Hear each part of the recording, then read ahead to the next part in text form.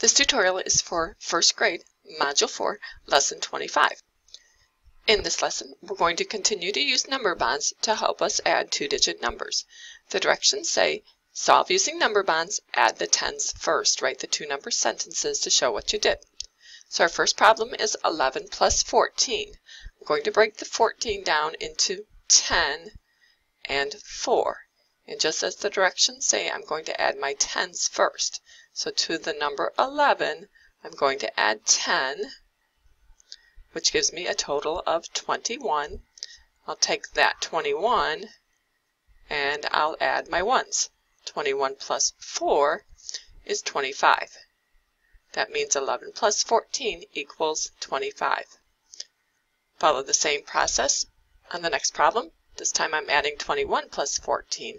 We'll break the 14 into 10 and 4.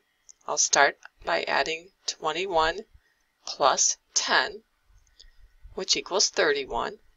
I'll take the 31 and I'll add in my 4 ones. 31 plus 4 is 35. That means 21 plus 14 equals 35. We're going to do the same thing in the second part of the lesson, but this time we're going to add our ones first. Here's what that looks like. I'm adding 29 plus 11. I'll break my 11 into 10 and 1. I'm going to start with the 29, but this time I'm going to add my 1. 29 plus 1 equals 30. So I'll take that 30 and I'll add the 10. 30 plus 10 is 40. So 29 plus 11 equals 40.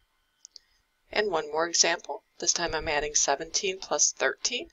I'll break the 13 into 10 and 3. I'll add my ones first. So 17 plus 3 equals 20.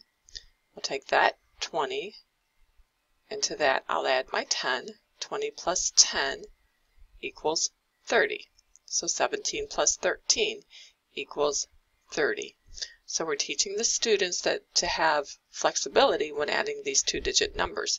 Sometimes you can add the tens first, or you can add the ones first, whichever seems easiest at the time. You'll end up with the same answer either way.